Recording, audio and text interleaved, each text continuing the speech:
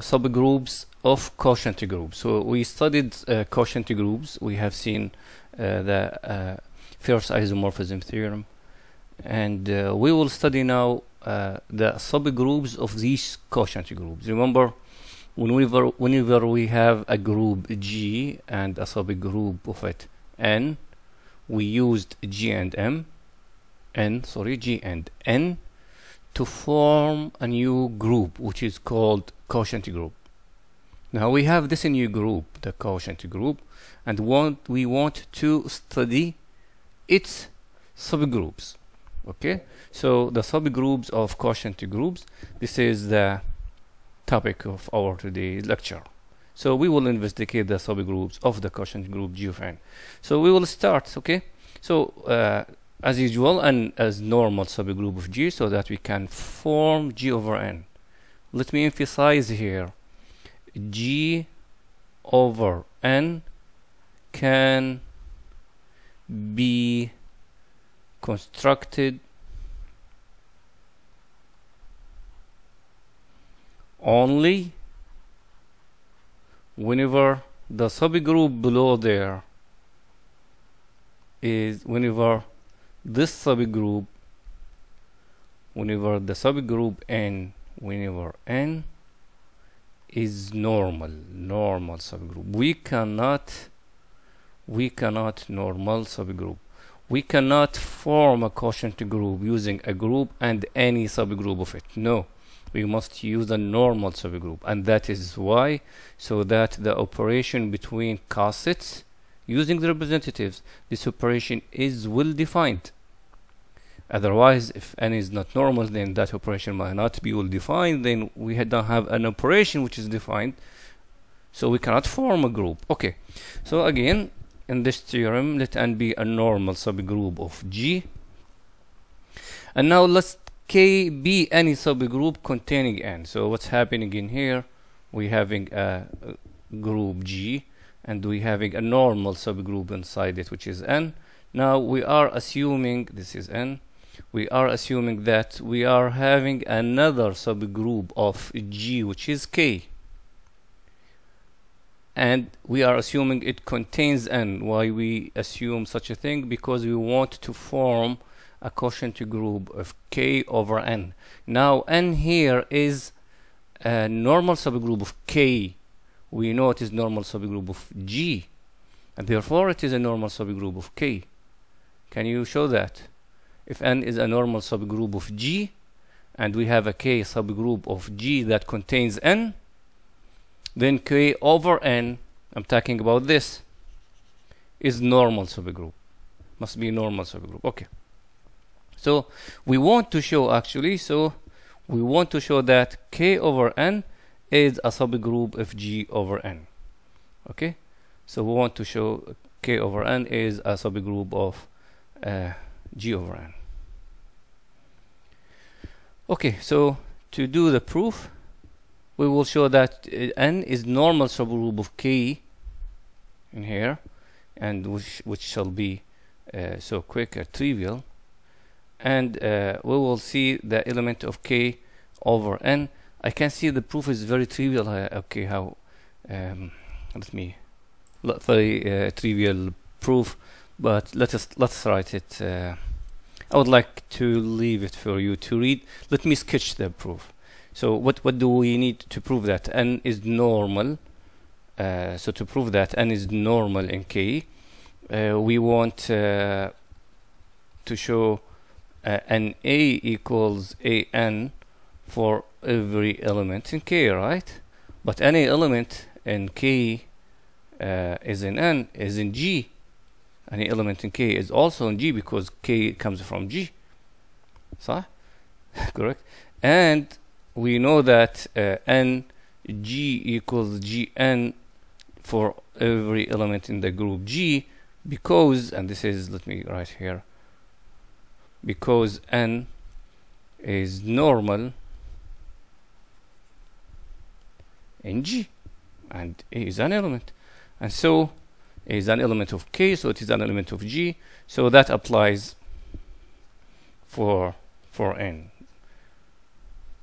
Thus N is normal subgroup, and it is contained in K, so it is subgroup of K, and it is normal subgroup of K. Okay, now what's about the elements? K over N. Okay, how this is a group, a quotient group of K over N. How the elements here look like? Simply N, K, small k, whereas this small k comes from the capital K. Okay, and it is indeed contained in N small g, whereas G comes from the group G. So it is a subset. So what do we need to prove it is a subgroup? Because K is a subgroup. So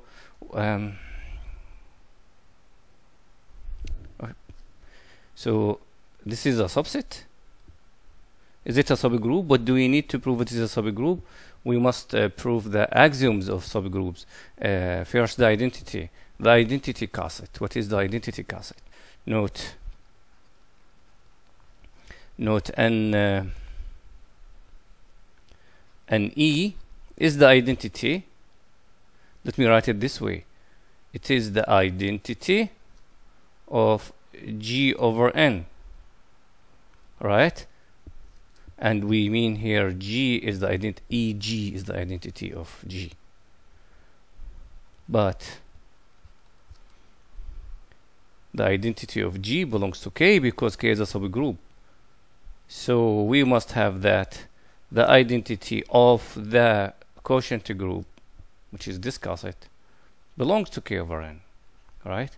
Because K over N consists of all cassettes that are formed using representative from the subgroup K, and the identity is in K since K is a subgroup, so the cassette represented by that identity is among the cassettes which are obtained using representative from elements of K. And so I was not planning to write all that detail, so I did not leave that much of space. So let's keep going. Oops. And show the remaining two axioms, which I believe they are very trivial, which shows that K over N is subgroup. Actually, we can work them out in one axiom. Do you remember the axiom of the subgroup?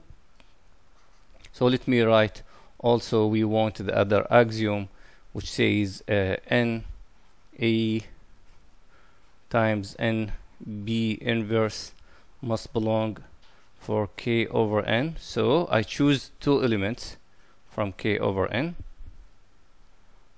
and I show that multiplying one of them by the inverse of the other stays inside K over N for all N A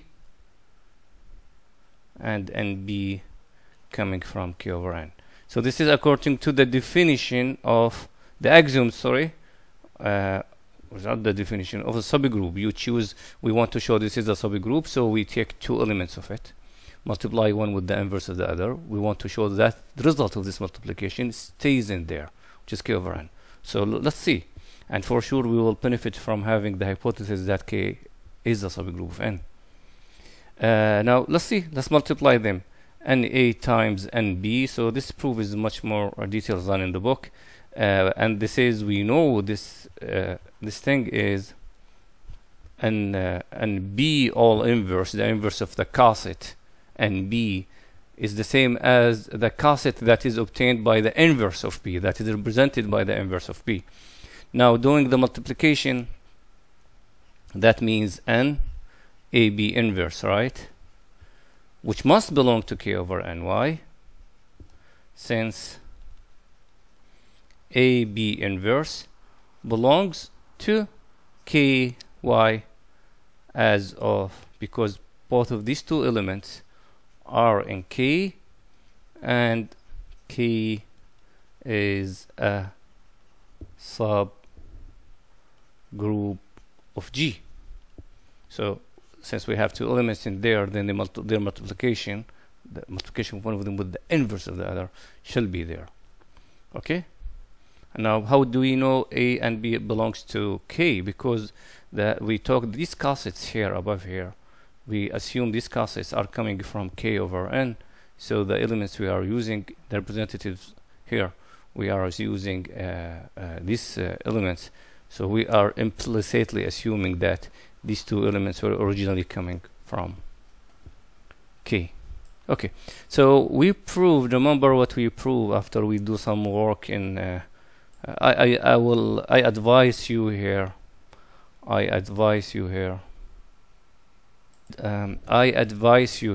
after every corollary theorem, anything we prove, we do the hustle of the proof, have a relax and come back to the statement of the theorem. What does it say? It's talking about subgroups of quotient groups. So I have G over N, a new quotient group. What if I take a subgroup of G and make it factor over N? This question will not be good unless N is contained in K. Let me draw that. Draw what I'm saying here. Now if I take a group G and there's a normal subgroup inside it, N. Now we were saying that if we take a subgroup of G and factor it over N, then we get a subgroup of G factored over N, right? But this will not be true in general, because if we take K to be not containing N, then we cannot do such a thing. We cannot say K over N. No, this is wrong. To define such a thing, we must have the subgroup below to be contained in the above one. Okay. So, okay, this theorem tells us that we can make subgroups. Take K, subgroup of G, we can make subgroup K over N, where N is contained in K. We will work for the opposite. If we start with a group G over N, the quotient, and we found subgroup there. You know, the elements G over N are cossets. Okay, so when we find the subgroup in there, that means I have a set of cossets, which is a subgroup inside G over N. The question: how does this group look like? Does it look like something of the one we just have proved? Does it look like K over N for some K contained a subgroup of G but containing N? And the answer is yes, and we will see that in a while. So this will be this will give a full characterization of the subgroups of the quotient group. Okay, subgroups of the quotient group. Remember, we started with a group G, a subgroup N, then we made a new group using these two called quotient group, and then we are investigating the subgroups of this new quotient group, and the answer will be relating the subgroups of this to the subgroups of G containing N. Remember that. Okay. Now let's go to the third isomorphism theorem. We have studied first isomorphism theorem, and now we jumped to third isomorphism theorem. There must be a second isomorphism theorem, so yes, but we will not take it here. As per the book did not mention it here. So we will just take the first and then the third isomorphism theorem. But remind me by the first isomorphism theorem, because we will use it here now. Let's look called first isomorphism theorem. What does it say? It says if I have F from G to H, okay, it says here surjective. Okay, surjective map. Okay, then simply the group in the domain, factor it over the kernel of F, because the kernel of F is normal subgroup. Remember, we have learned last time, the kernel of any homomorphism is a normal subgroup of the domain. And also we said if you have a normal subgroup from anywhere, you got it, you can define a homomorphism so that this normal subgroup in hand is the kernel of that homomorphism. Remember this? Okay, now G over the kernel is isomorphic to H. Okay, this is the first isomorphism theorem. Now here is the third isomorphism theorem, and we will use the first isomorphism theorem to prove it. But please remember to write things in your own language. The domain over the kernel is isomorphic to the image, right? This is simply the first isomorphism theorem. The domain over the kernel, which means the quotient group, is isomorphic to the image, which is H. Okay, assuming we have a homomorphism. Okay, so let's see third isomorphism theorem. It says if we have K and N a normal subgroup, both of them are normal subgroup of G, with N is contained in K, and K is contained in G, and both of them are normal subgroup, then K over N is normal subgroup of G of N. So we have seen it is subgroup, and we need to prove here it is normal, right? Okay. Then this is not only that, we have now a new quotient group here. Look at this. This is quotient of quotients. This is another quotient here, G over N quotient K over N. How? Okay, let's try to imagine what's happening here. We said K over N is subgroup of G over N. Correct? Correct, right? This is the theorem we have just proved. Now we will prove it is also normal. So I will write here is normal. So let me highlight this. K over N is normal subgroup, okay, of G over N. So we can define a quotient group out of these, because we said if you give me a group, if you give me any group and any normal subgroup inside it, then I can make a quotient group. So this is the group. Let me have it in this hand. This is the group, and this is the subgroup inside it. Then I can make a quotient subgroup. Quotient group. Sorry. So I will do the following. I will say G quotient, and this is the group. I want to make quotient over its normal subgroup, which is let me use the same color, which is normal subgroup, which is K over N. Okay, so this is what's happening. We are making a new quotient subgroup out of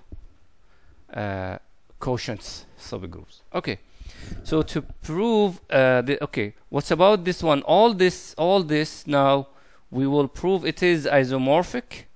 This new group what we have talked about to G over N. This looks like fifth grader work. Why? Because some people may say, oh, okay, this G over K. Sorry, I'm typing mistake, so let me fix that. It is a G over K. Okay, so how did I find my mistake in here? Because why did I say fifth grader? If we go back to this here and look at it as division, regular division, then we will say, oh, okay, take N, cancel N with N, then we get G over K. It looks like that. Okay, so how this is isomorphic to G over K. So all this is isomorphic to G over K. So we want to show that this map from here to here is a homomorphism, and it is surjective. Okay, why? Because once we do that, we will show also,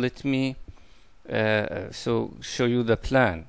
We want to show this map is homomorphism, okay, homomorphism and surjective.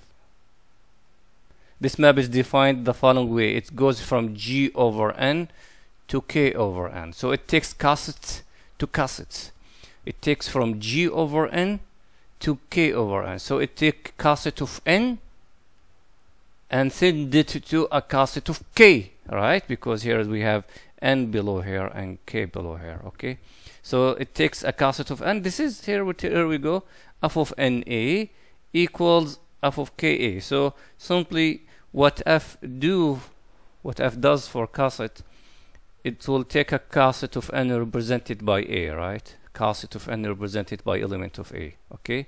What it will say, okay, now this representative, please come here and give me your cosset of K. So take the cosset of A with respect to N and will give you the cosset of A with respect to K. Now if we do prove this is a homomorphism, here we go, it is a homomorphism, so this is what we are gonna prove, and prove it is surjective, then we will use the first isomorphism theorem. Why? Because we will prove that K over N is the kernel of F. Now the domain over the kernel is isomorphic to the image, and then the proof will be done. Okay, so this is the plan. So let's prove this is surjective indeed. Let's prove this map is surjective. This is trivial, isn't it? Okay, let's prove it is well defined. We forgot about this. Well defined. Now, when we care about a map, whether it is well defined or not, we will care when the domain of this map, the element in the domain, consists of equivalence classes. And you know that classes are equivalence classes. Why we do worry this way? Because each cassette might be represented by different element at a time. So we don't want the different representative to affect their image of that cassette. So we have one cassette, but we may choose different representative for it. And f, the function f here, is defined upon the representative you choose. And we will say no, it does not depend. The image of f does not. The image of NA, or the image of the cassette, does not depend on the element you choose from it. Okay? So this is what we want to prove. So how we do that? We will say assume we have one cassette which is represented by two different elements, which means assume an A equals an B. What do we want? Want to show that their image, the image of this cassette, using these two different representatives, is still the same. Does not matter we use A or we use B. That means we want, what do we mean? What is this or what is that? F of an A is KA and f of an B is KB. Okay? Oh, okay. So what that means, we want what? Let's simplify what we want. So two elements gives the same cassette. What that means, they are congruent to this cassette. Oh, interesting. Okay. So if we prove this, then we are done. But since we have that, that means A and B inverse belongs to N because they give the same cassette. So they are congruent modulo N. But N is contained in K. And so we are done. A, B inverse is in N. So A, B inverse is in K. And then, good. We prove it is well defined. Okay. Now, what's about surjective? Surjective means the map goes from G over N to K, G over N to G over K. So we will choose an element in the codomain, which is a cassette of K. So let K G, for example, belongs to G over K. And what does that mean? Oh, okay. So simply what we get, so let me take more space here. Now f of, now we got G, right? A small g. Do you see it? Small g, very small, I think. And G now is KG. Whoa, okay, we're done. Because NG is from the domain. So this is very trivial. Most of the steps of the proof here are very trivial. But the idea is to know the plan of the proof. The idea, the trick is to define this function here. The idea was to define this function here. This one. This was the idea. Define this function, okay? And then prove it is well-defined surjective homomorphism and the kernel is K over N. So that was the trick of the proof. And the details are just elementary. Not elementary, sorry, but easy, because I assume you got used to them because we use these techniques repeatedly so many times. We want to show f is a homomorphism, so which means we choose two elements from the domain, and A and B from the domain, which is G over N. Oops, G over N, and then we'll see what happened. F of NA times NB. So we're multiplying two elements in the domain. But now, by the definition of cassette multiplication, this equals that. Okay? And now f of this coset, by the definition of the function, it equals k, the coset of kab, right? Because it takes an element, the coset of that element with respect to n, and then it gives you the coset of that element with respect to k. Now use the multiplication of cosets again, and to give, this is k of a and this is k of b, but this is f of na and this is f of nb. Then we are done. So it is a homomorphism.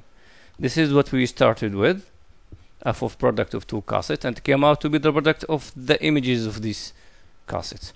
Now let's show the kernel of f is k over n, and then we will be done.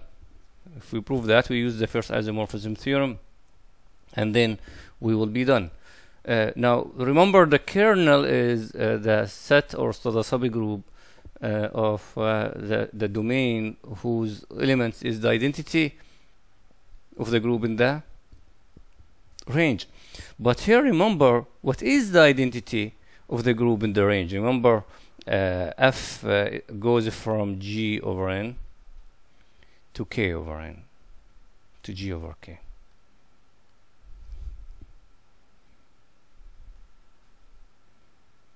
Yes, to g over k. So we want the identity of the group here. What is the identity of g over k? Is the coset k itself, using the identity of g. Oh, it is k itself. Okay, so we want to prove the kernel. What is, let's see, what is the kernel? Okay, we want to show what is the kernel of f. So kernel of f consists of subgroups of with respect to n, because we are working in the domain, subgroups and g, where their image, right? Okay, let me, and g that are coming from where? Coming from the coset with respect to n, such that the image of these elements, the image of any of these elements, equals the identity. This is g. What is the identity? kg, which is k. Okay, so let's see what kind of element that give us this thing here. So we want to have okay, no, I shall write the identity. Okay, I need to fix this, ke, right? Or it is k. So we want to see which elements does that. But now you know that f of ng equals what? Equals kg, right? We want to see when this equals ke. But this quality will happen if this quality will be true whenever g and e are congruent modulo k. So this quality will happen if and only if g and e give the same coset with respect to k. So ge inverse must belong to k, but that means g belongs to k. Oh, look what we got. We got here the kernel to be equal n, the coset given by n, and some elements of g, and this element of g came out to be from k.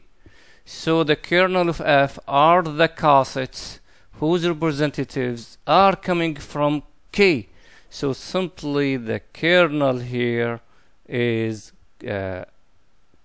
okay, yeah, let me write it in detail, is n g where g belongs to k.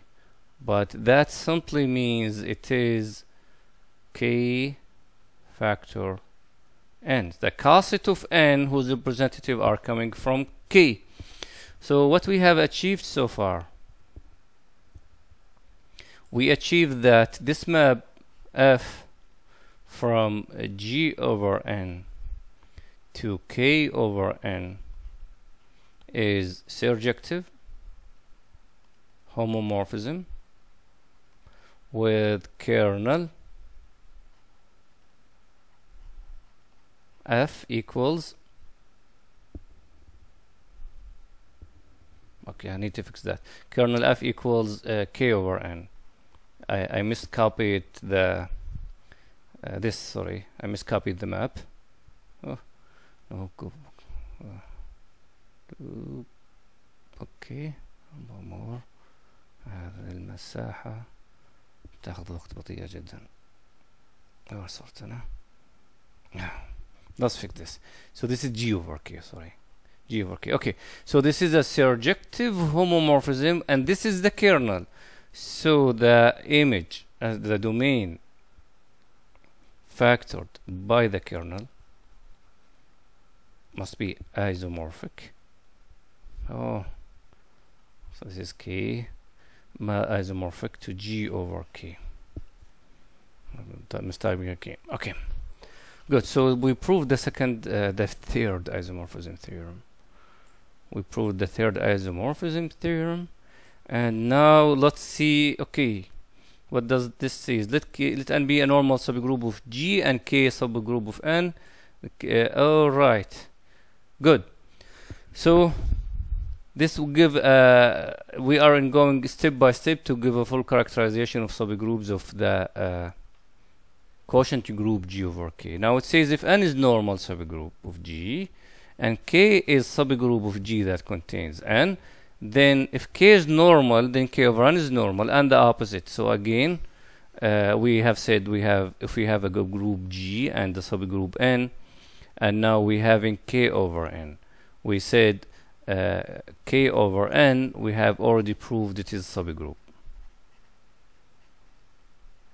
of G over n. Now the question is, it is normal. Is it normal? Is it normal subgroup? Now it says here, if K is normal, then K over n is normal. Let me repeat the question here. Is that normal here in red? Is that normal? Okay. And again, this is in red, gives you the answer. If K is normal, then K of n is normal. So this direction we just have proved it above in the proof of the third isomorphism theorem. Okay, let's prove the opposite. Assume K over n is normal. So it is normal subgroup in G over n. Okay. We want to show K is normal. K is normal.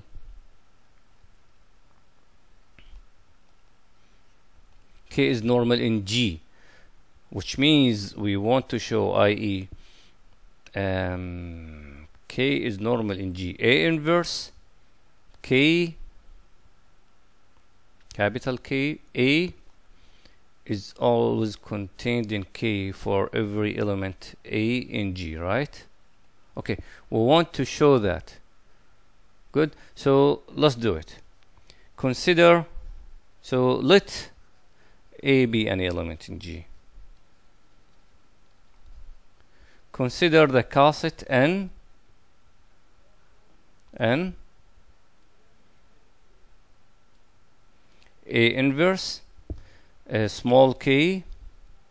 So I will say here for all small k and capital K and A. What does this equal? We want to benefit from having K over n is normal subgroup in G over n.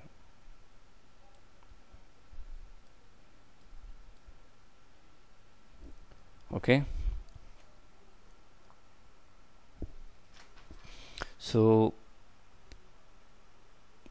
okay. So we have three elements here. That means we will use the definition of multiplication of cosets. So that's this, okay, just like that, right? Because this is an element, three elements multiplied by each other. Okay, but now look at what happened in here. We have cosets of n. These cosets are coming from G over n, right? They are coming, each one of them comes from G over n. And therefore, this must be contained where must be contained, because now n, g over n is k over n is normal. Okay, so k over n is, we want to use the fact that k over n is normal in g over n, and what does that mean?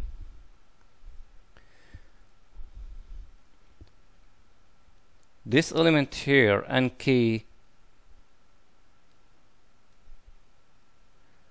belongs to k over n, right? Because it is a coset of n represented by an element of k, correct? Okay, belongs to k over n. But k over n, so let me keep going. I will say this also belongs to g over n, and this also belongs to g over n, and the first one in green and the last one in green are inverse for each other. And now the one in red, k over n, is normal in g over n, and so all that means this must be contained in n, in this it is an element, so it must belong, so it's an element, so I will say it must belong to the classes, they are element. Oops, come on. Okay, it must belong to k over n, because k over n is a subgroup, a normal subgroup of g over n. Okay, so that means, let's go back what we started with and what we ended with. This coset belongs to k over n, so that means n times A inverse Ka must equals n times T, because the elements in here are cosets of n with elements with representatives from K. So for some T belongs to K. Okay, so choose an identity. What I'm saying here, choose an identity of n and multiplied by this element. It must belong to capital N times T, so that means it must equal some small n times t, right? Some small n times t. But where t comes from? K. Where n comes from? N. Small n. But capital N is in K, so that belongs to K. Oof. So we got A inverse K A is contained in K for every A belong to G and small k belong to capital K, and that means K is normal in G. Boom, we're done. It's a matter of playing with elements. So try this way, it did not go, so go back and use elements. Okay, so what we have proved here, k is normal gives k over n is normal. If k over n is normal, then gives back k is normal. Okay, now all subgroups of g over n. Okay, we have seen that if k is a subgroup of g containing n, then k over n is subgroup of g over n. Now I talked about the opposite. What if we have a subgroup of g over n? Can I obtain it as a quotient of subgroup of g over n, which is k over n? Look, let's see. This is g over n. Okay. Now take a subgroup here. Call it t. Okay. The question now, is that equal to this t equals to factor group of k over n for some k,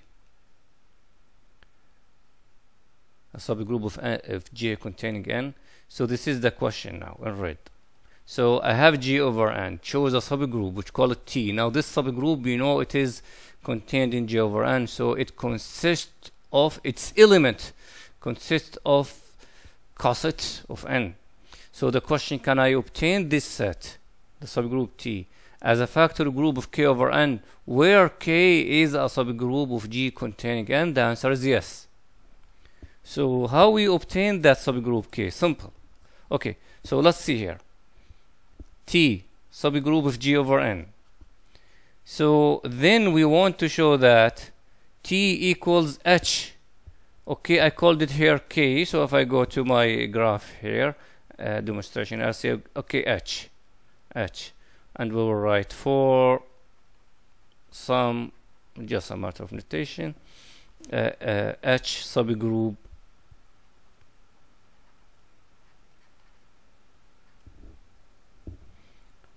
of G. So this is the question.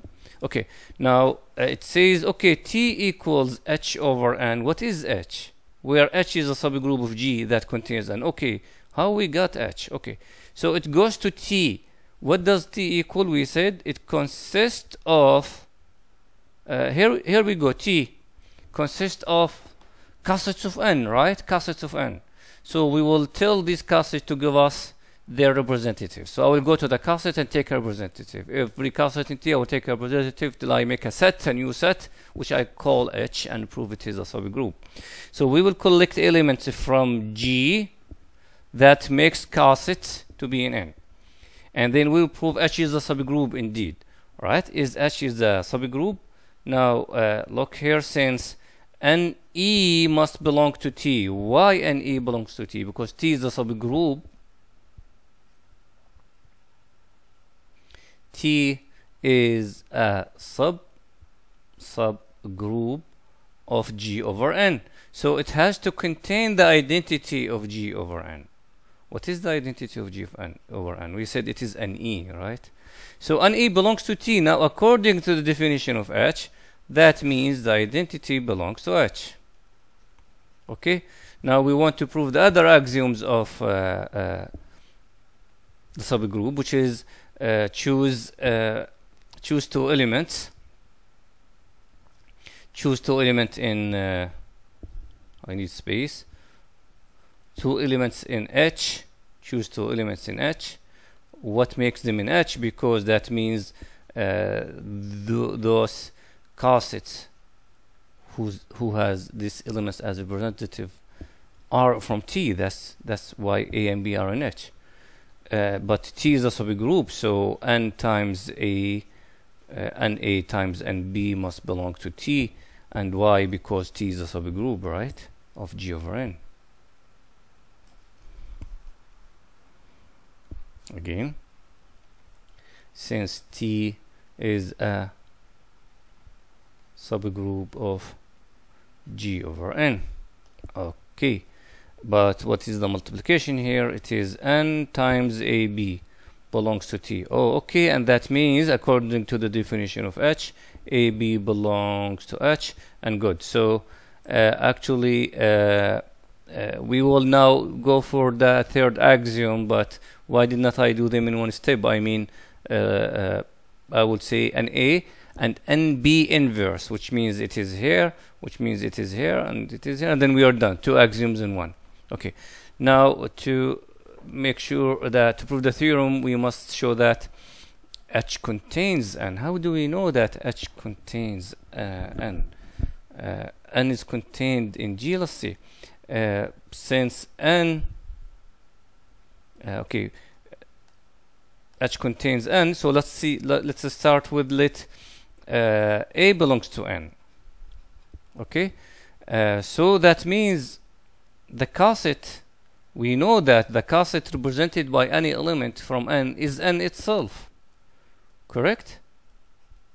So, which is NE, because E is in N. In other words, we said that when we learned about cassette, if we take a subgroup N, and then the cassette made by any element from inside N is N itself, right? Okay, and the identity is one of these elements. But now we know that NE belongs to T. So according to the definition of H, we will get that A belongs to H. So we started with A belongs to N and show that A belongs to H. Now we want to show H over N is in T. This is by definition. Okay. So Let's start with n h belongs to h over n. So h over n has the elements has this form, right? And that means what?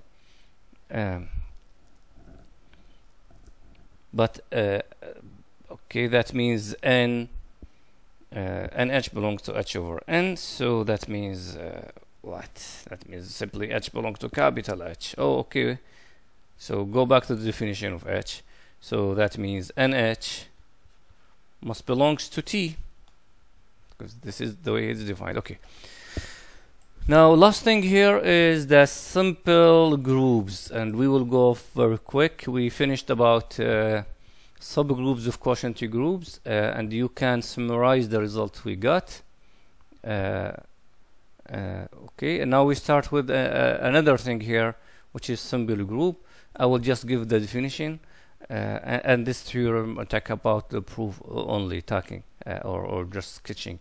A group G is called simple if it has no normal subgroup except itself and the identity. We know every group has itself and the identity as subgroups, and we know this is called the trivial, the trivial subgroup of G. Okay, and whenever G is a group of itself, is called the improper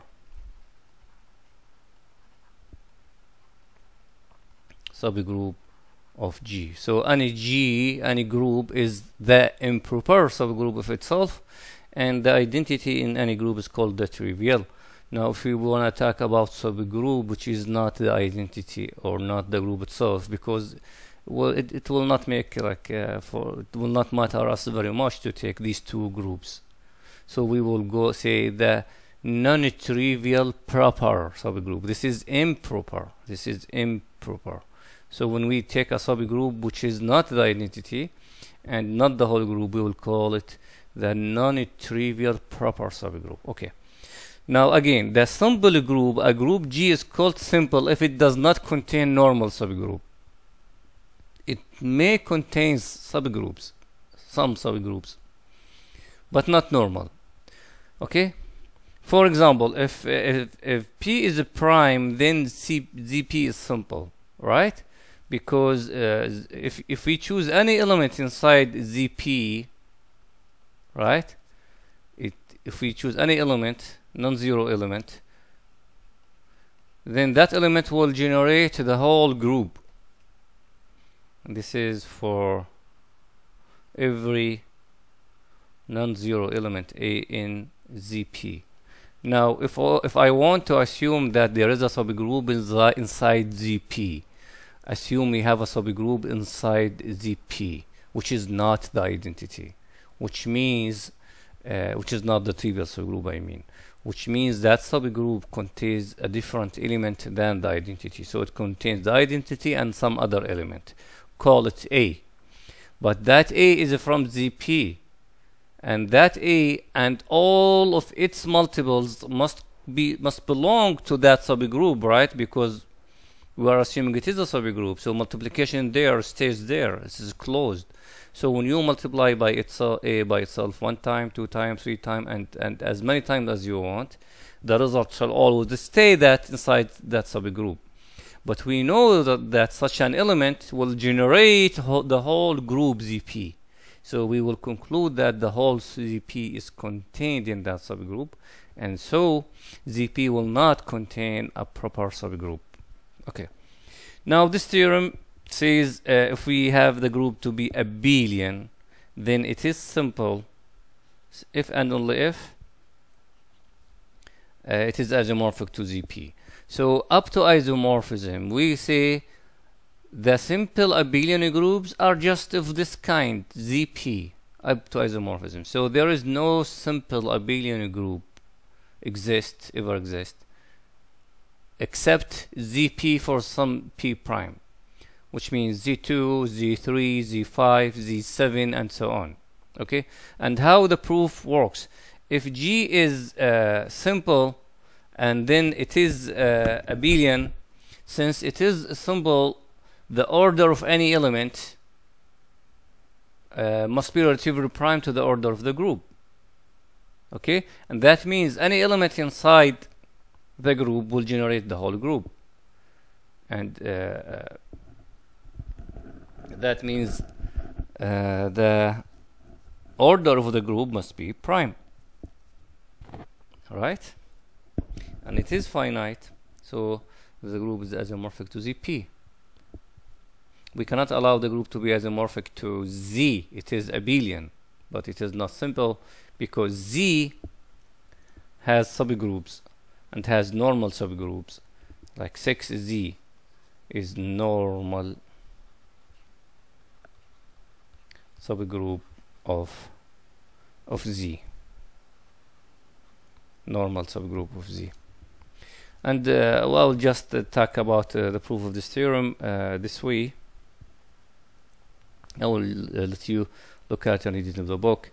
For simple group, just we will mention the definition for right now, and we will not use it anymore.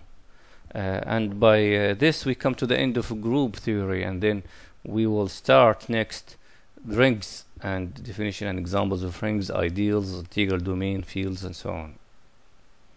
Okay, then we are done with the groups.